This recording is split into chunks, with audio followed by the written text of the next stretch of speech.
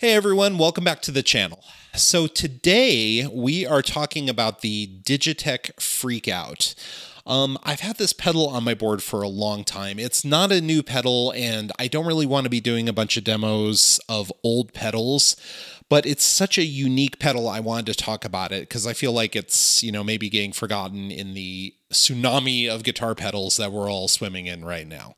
It's a natural feedback creator, and what that means is it emulates what happens when you stand in front of a crank guitar amp with your guitar and get that beautiful musical feedback sound. So I'm going to very quickly show you the controls, and then I'm going to show you how I use the pedal in a real-world setting. And then at the end, I'm going to talk about why I think this pedal is an important pedal to have if you're trying to achieve a certain, mood or vibe. Okay, so without further ado, let's dive in. So the controls on the FreqOut are pretty basic. So first of all, you have these lights here that show you when the feedback is actually being introduced to your signal. So you'll see those kicking in as I play through this. The first switch I'm going over is the Momentary Switch, and this is pretty useful because what this does is this allows you to either leave the pedal on all the time or just hold down the foot switch and let it kick in when you do that. So let me show you what that's like. So right now I have it on Momentary. So if I play a little bit of guitar,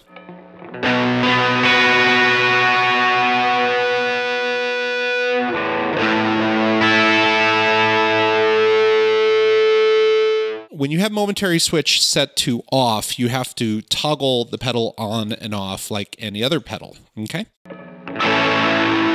So now we have the feedback always being given.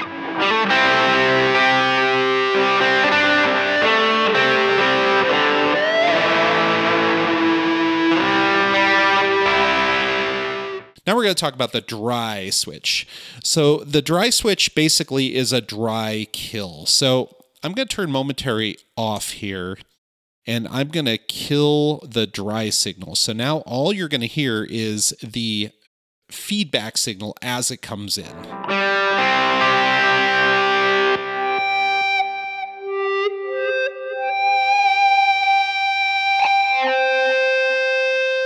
Okay, so next I want to go over the range knob here, and the deal with the range knob is it's actually it's kind of two knobs in one here. So you can see there's like a bottom knob here and then a top knob here. The top knob is the gain knob, and that adjusts the amount of feedback gain. So you can use lower settings and it's more subtle. Higher settings, it's going to be more pronounced, okay? So here's the gain knob set kind of, more subtly.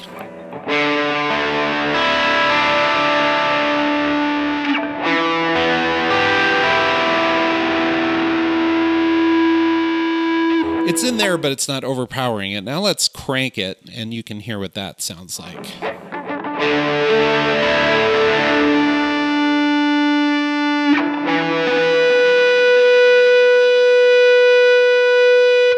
So you can hear on that second chord, it kind of took over and just completely buried the chord. Okay, so I usually like to keep this around the 11 o'clock spot. So the outer knob here is the onset knob. That determines how long it takes for the feedback to grow to full strength. So if you turn it down, you're going to decrease the time. And if you turn it up, you're going to increase the time. So look how immediate that is. The minute I touch it, the feedback comes in. Now watch when I turn this up. It kind of comes in a little more gradually, and I think much more naturally.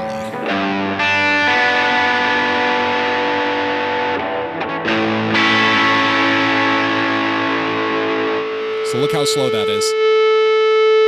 That's ridiculous. Almost seems like it's not working at first, right? But it's just set to be really, really slow. And finally, I wanted to talk about the type knob.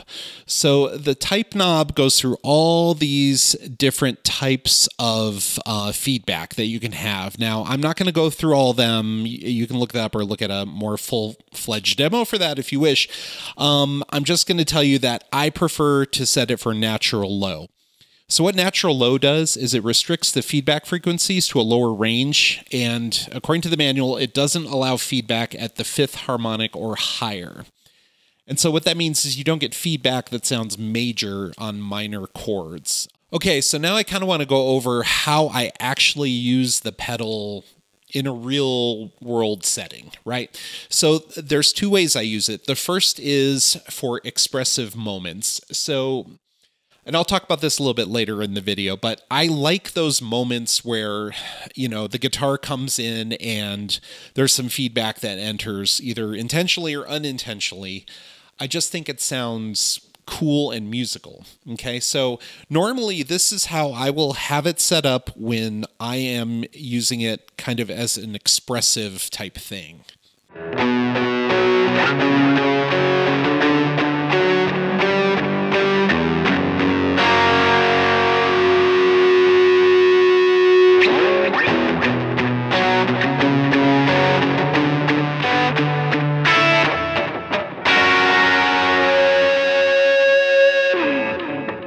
And often when I'm doing those ambient songs that I like to do, I'll be playing like a slow melody, and I'll kind of pop that in at the end of the held note because I just feel like it's an expressive moment. So I'll go into that a little bit later, but that's the main way I use this pedal.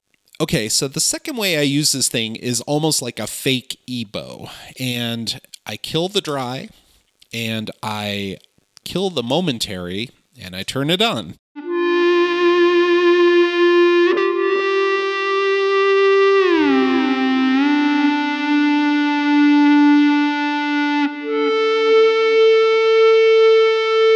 And in fact, let me kill some of that gain there.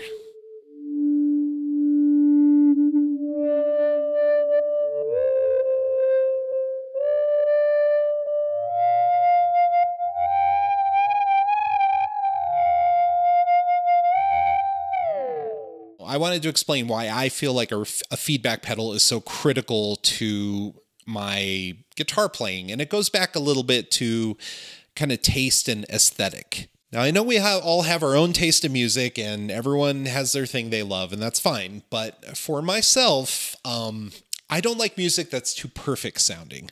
I don't like when it's overproduced. I don't like when every note is perfect. I don't like when the singer is too perfect either, to be quite honest. So that's why the feedback generator pedal is so, important to me. Because when I hear feedback in a song, unless it's completely arbitrary, it sounds like a glorious mistake, right? It sounds like the guitar player got so wrapped up that they stepped in the wrong spot and started kicking in feedback, or they did it on purpose, but because feedback is so it's unwieldy and you don't really have an amazing amount of control over it, it's like a moment of chaos, right? It sounds angry, it sounds sinister, it sounds interruptive. So that's why I love it, and that's why I think this pedal is important.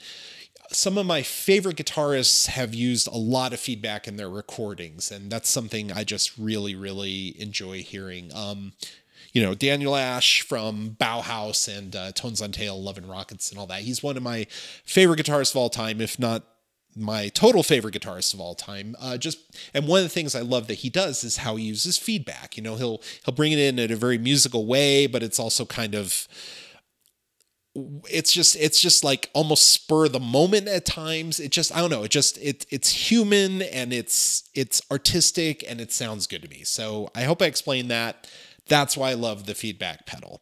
Now, does the FreqOut sound exactly like the feedback from an amp? Probably not, but it's close enough that I don't really feel like I'm missing out on anything. It feels and sounds genuine. And frankly, once you run that through some delay and reverb, it sounds really, really cool. All right, everyone, that's it. Please like, share, and subscribe. I'm sorry to keep repeating that ad nauseum, but it's the YouTube thing, and that's how you grow your channel, is bother people about that constantly. Is what it is.